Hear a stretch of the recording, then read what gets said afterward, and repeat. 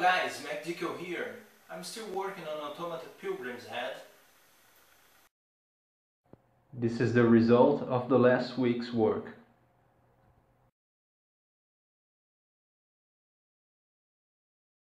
Apparently little work has been done, but it was a hard task to cover the head with the polystyrene pieces.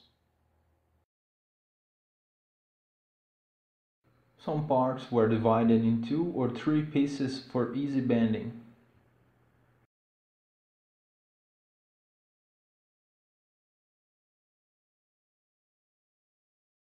I have also worked on this feature on the forehead, something like a connector. I'll talk again about this feature later. The whole process to put all the 50 pieces took me about 10 hours of work. I changed a bit the back of the head. Here's how it looks like now. And here is how it was before. To finish the work of this week, I applied spray primer to give it a clean look and to see if everything looks good.